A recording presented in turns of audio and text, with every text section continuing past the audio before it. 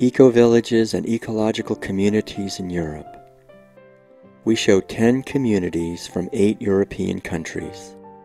Join us at the eco-village Siebenlinden in Germany, with 120 residents and Germany's first 3-story straw bale house, a center for the creation of new forms of natural, energy-saving buildings.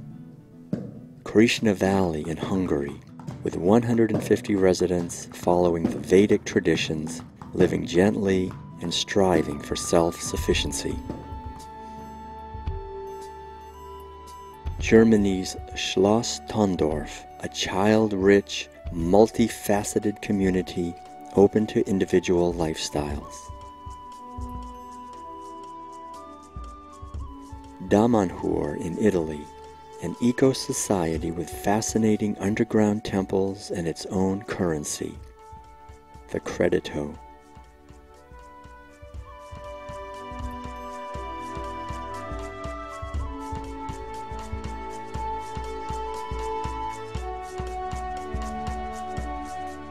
Schloss Glarisegg in Switzerland, on the shores of the Bodensee, a community that provides opportunities for conscious living and being. Finca Tierra in the Canary Islands, a small community with houses and gardens integrated with nature.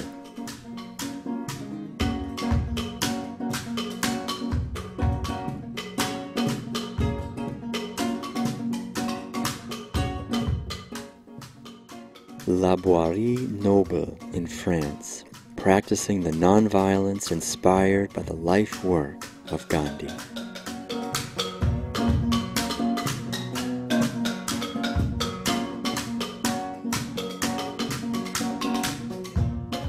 The Peace Research Village of Tamera in Portugal, holistically exploring the healing of humans, animals, society, and the environment.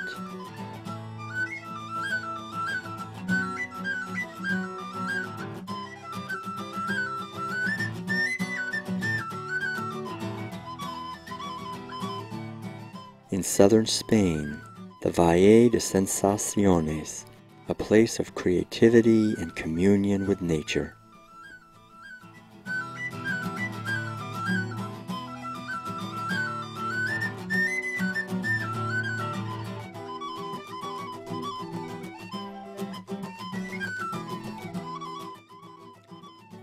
The once abandoned mountain village of Matavenero in Spain, now a thriving community of 70 residents, surprising visitors with their creative reconstruction and zero-energy cable transport system.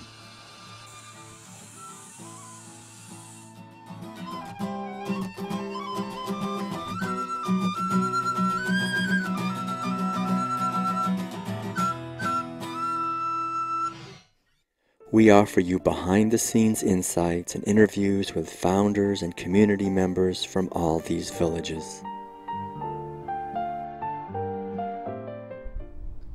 J'ai l'espoir que... Coming from the consumptive society, I decided to become a part of this community which works with nature. My hope is to reach as many people as possible through this community and to move them back into living and working with nature.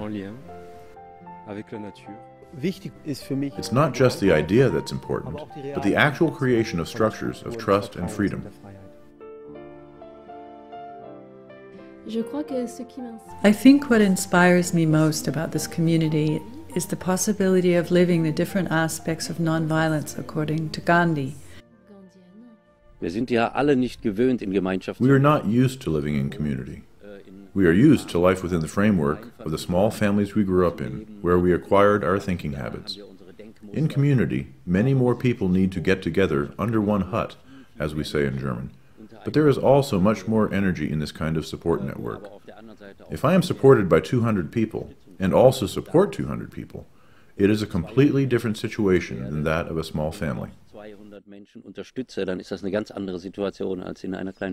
Experience with us how these communities are organized, how they make their decisions, how they finance themselves, what lifestyle choices they have made, and why.